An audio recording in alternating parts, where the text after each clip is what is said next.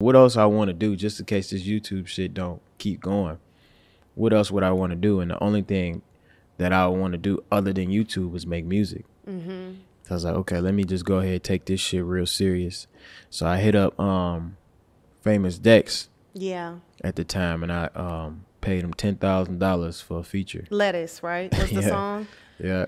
And then I put up to the studio with the money, gave him the money, shot the video right then and there. I went home, edited the music video, and I uploaded that motherfucker, and then it got like 400,000 views in an hour. Okay, so let's go back to the feature with Famous Dex. Was that the first feature? Yep. So you paid him $10,000 and out of your own money.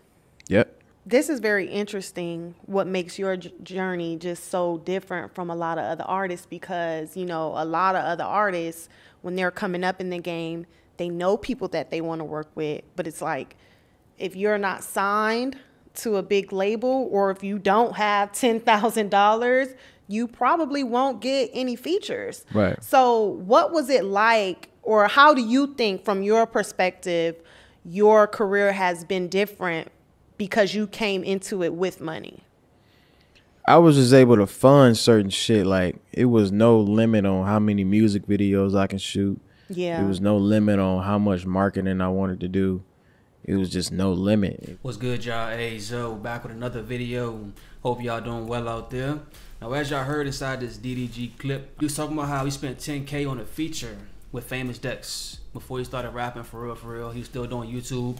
YouTube started going downhill, and he had $10,000 that he paid for a feature with Famous Dex. The reason I want to talk about this is because I know a lot of people be like, they don't know what their purpose is, they don't know what their passion is, and stuff like that. They don't know what business they want to start and stuff like that. And I just want to share this with y'all because you never know when you might find your purpose or your passion or a business idea may come to you.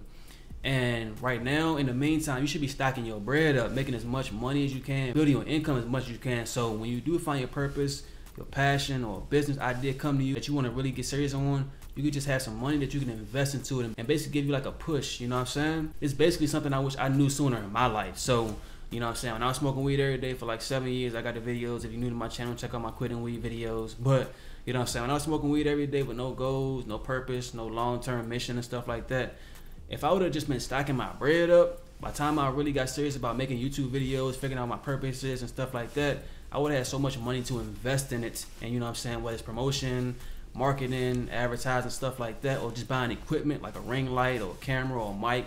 You know what I'm saying? If I would have did this sooner, then it would have been a lot helpful to me when I did find out my purpose. So I'm just saying all that to say this. If y'all right now, y'all smoking weed every day or whatever the case, you don't know what your long-term goals are, you don't know what your purpose is or your passion is, in the meantime, just stack your bread right now. Stack your bread, increase your income as much as you can.